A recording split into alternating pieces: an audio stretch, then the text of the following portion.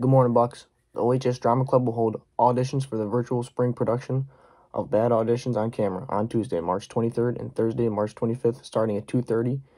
Interested students will be pre-assigned a time slot and should reach out to Mr. DiLorenzo or Mr. Berlin. To sign up for a spot, get access to a sample script, and get a Google Meet code. Any student can participate, and you do not need to be a current member of Drama Club to audition. Any student who is interested in applying for the OCTA scholarship should submit their paperwork by April 1st via the link on the screen. The OHS library is now open. Students in person may come to the library during study hall periods. Computers and limited seating will be available. Students interested in coming must pre-sign up for a pass using the library website located on the Oswego High School website. Capacity is capped at 10 per period. Also, students, please do not go to study hall first if you have signed up for the library.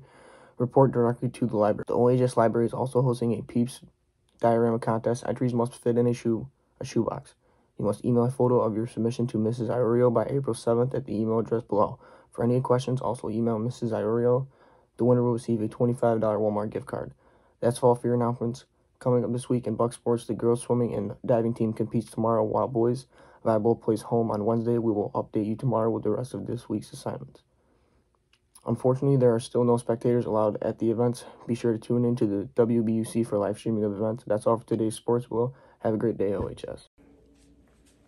Thanks, guys. The weather the rest of the week will be very, very warm. Perfect weather for golf. Wednesday will be a 40% chance of rain with a high of 61 and a low of 43. Thursday will be a high of 63 and a low of 48. And Friday, with an 80% chance of rain, will be a high of 55 and a low of 36. Have a great day, Bucks. Morning, Bucks. This is Griffin's Sports Update, March Madness edition.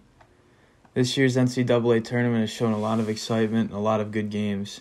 It's like the first round when Oral Roberts, 15 seed, would take down 2 seed Ohio State, busting most of the brackets in the country. 13 seed North Texas would take down Purdue, the 4 seed, also in the first round, and our own Syracuse Orange, as an 11 seed, would upset 6 seed San Diego State. They would move on to the next round, where they would beat West Virginia to move to the Sweet 16.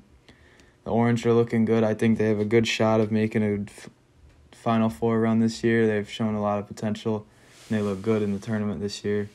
The double-digit seed Orange are always disgusting in the tournament. We'll see what happens next. A lot of good games still going on. That's all for March Madness update. Have a good day, Bucks.